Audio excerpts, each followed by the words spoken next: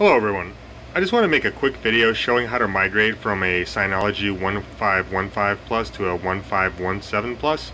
I was not exactly sure how easy it would be, as the devices are essentially the same, except the 1515 has the Intel chip that prematurely fails.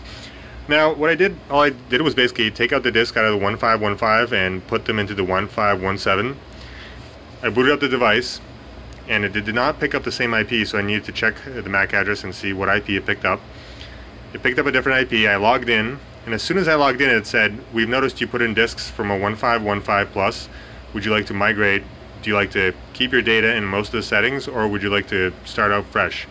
So all I did was select I want to keep my data and change some of the settings. After this point, it took the device about 7 or 8 minutes to reboot. Everything came back online and working perfectly. The one and only thing I needed to do was just change the IP back to what it was on the 1515 before the whole changeover. And the changeover literally went about as smooth as you could possibly imagine. It didn't even take 10 minutes to do the entire process. So if you're kind of wondering how to go from one device to the other, this was my experience. So just my 2 cents.